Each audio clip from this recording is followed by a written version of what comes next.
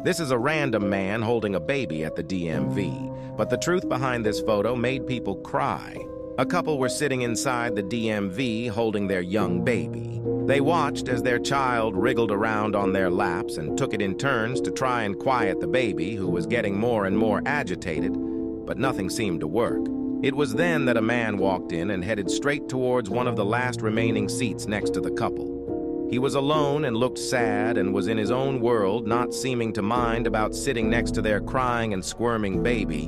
And the moment he sat on the seat, the one-year-old suddenly crawled straight onto the stranger's lap and instantly stopped crying. It was then that they also learned the man had just moved to this state as his brother had died exactly 1 year ago.